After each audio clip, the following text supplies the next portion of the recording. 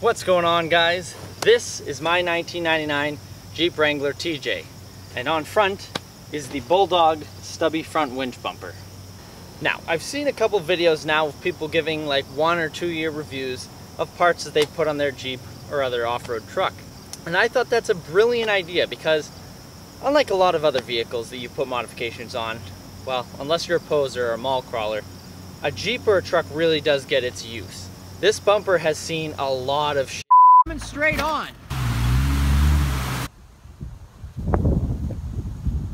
So it only makes sense to give not only an unboxing video, but a video of how it's working in its environment, in its element. And that is out here in the sand, the rocks, the mud, wherever you take your vehicle. Now when I'm looking at Jeep parts, I'm looking for a long time. To find this front bumper, it took me a couple months. You know, you read reviews and some person loves it and they use their Jeep all the time, and then another person doesn't even take their Jeep off-road and the bumper's chipping or whatever. So I decided to just go for it and buy a bumper. So as I said before, this is the Bulldog Stubby winch bumper for Jeep TJs and YJs. Now, like many of you, there's a big dilemma in the Jeep front bumper world. You can go full width bumper, which, as the name states, it goes all the way the full width of the vehicle. You can get a mid-width, which goes a little bit out towards the fenders, a little bit more further out there. Or you can get a stubby. A stubby leaves the whole wheel opening so that you can climb over steeper obstacles, so they say. The main advantage of a full width, you have the protection over here. You have the protection of the fenders, the grille, all that if you have a side impact. That is, as long as your tires aren't sticking out further than the fenders. Now, protection, that is very important to me. That's what she said. Michael, please. And that is something I considered living in New England and having deer running across the road. Whoa, what if I hit one? What if it creams my Jeep and crumples the fender in and totals all that? That was a serious consideration. I was like, well, if I get stubby, you know, I won't have as much protection. So I thought about the pros and cons of the stubby. Now with the mid-width, I didn't really consider buying. I couldn't even find that many for the Jeep TJ that looked good or were, you know, as functional as I wanted them to be. So with a stubby, I had better off-road performance. I could climb bigger things, bigger obstacles, because I had this hole opening near the wheel arch. And a stubby also looks completely badass. I love the look of a stubby bumper on a Jeep. Now on my Jeep, the tires do stick out past the fenders. I know it. I don't know if that's legal or not, but they do. When I got the new wheel and tire combo, the tires got pushed out about 1 inch past the fenders. So if I was to have a side impact, then most likely where it's coming from, it could hit the tire first. So then having a full width bumper wouldn't even save me anything. So finally I made my choice. I went with the stubby bumper. Now, as I said before, there are a lot of options out there for stubby front bumpers for this Jeep. Companies have been making them for years and years. So finally, when I was looking at bumpers, I knew what I wanted. Price was a big factor to me, but most importantly was durability. I actually use my Jeep, I use it a ton. I wanted something that was going to stand up to the elements, stand up if I hit something accidentally off-road. That's what it's made for, right? It's on a Jeep. So I went with the Bulldog bumper. Now, I'd never heard of this brand before. I don't even know if they make other products for Jeep, but they did make this front bumper, and I had seen it for years and years. At the time, this bumper was like $220, and that was for just the bumper. The hoop is welded on. You have light bar tabs already welded on. None of that stuff is extra, unlike, I believe it's the Rough Country stubby front bumper for the Jeep TJ. But I had a problem. I wanted to mount a winch. Eventually, I was going to get a winch, and I needed some way to mount it. So they had two options. They had this, the heavy-duty winch plate, or they had just a standard winch plate. Now, the standard winch plate laid flat. It looked like it was made of thinner steel. I don't know why they made two options, but I decided, of course, to go with the heavy-duty winch plate. And the main reason for that was I liked that it was raised up off of the bumper. This winch sits a good 2 inches higher than a normal winch plate mounts. I know the winches are waterproof and all, but I knew if I was going under some deep water, if I could keep my winch up out of the water at all costs, then I would do that. Now this winch plate was about $125 as opposed to $85 for the standard winch plate, but I figured I don't want to lose my winch. A winch is a big investment, and that is your lifeline when you're off-road. If you get stuck or something and there's no one else with you, which often I'm by myself, that's a big deal. Now when I got this bumper, the picture showed a different item than what I actually got. It was the same bumper, but it had a different finish on it. In the image, the bumper was painted this, it almost looked like bedliner. It was like a matte blackish gray finish.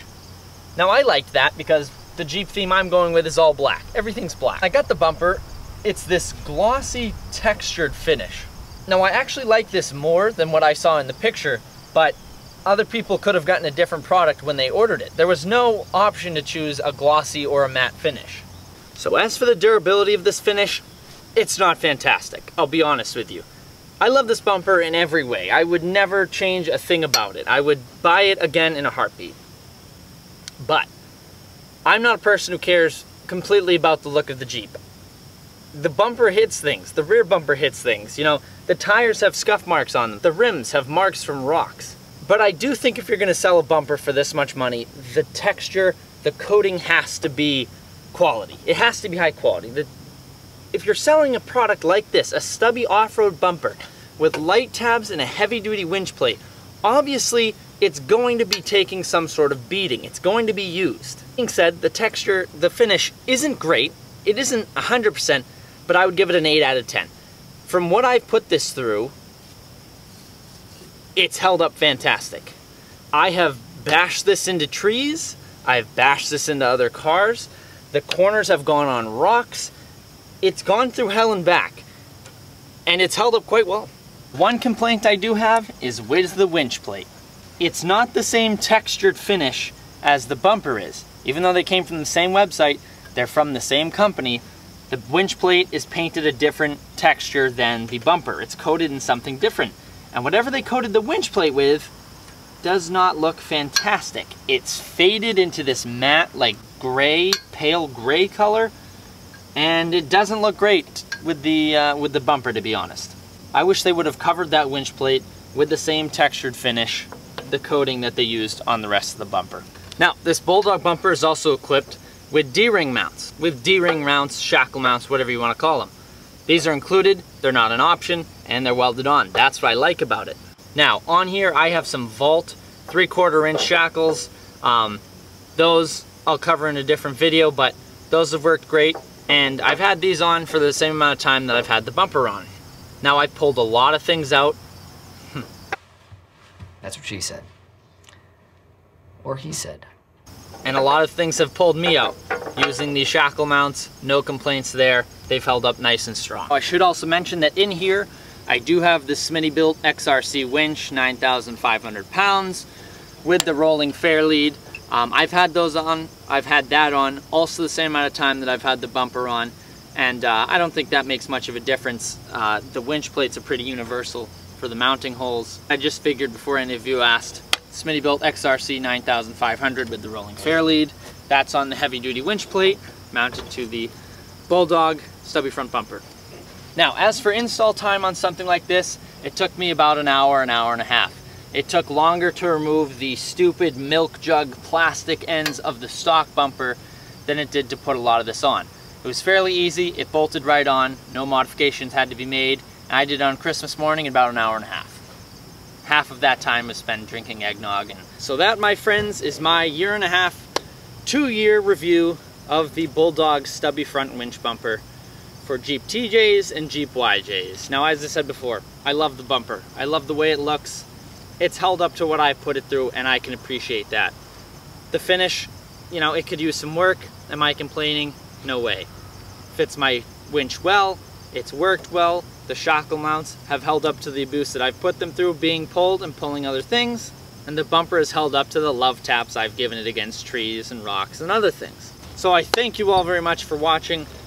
Comment and down below any questions or comments you guys have about this bumper or about any other parts on my Jeep. Be sure to browse my other Jeep playlist that has some install videos, some Jeep adventures that I've gone on with my brother in his Jeep JK. Be sure to give this video a thumbs up if you liked it, give it a thumbs down if you hated it. Don't forget to subscribe, and I will see you guys in the next video. Happy motoring.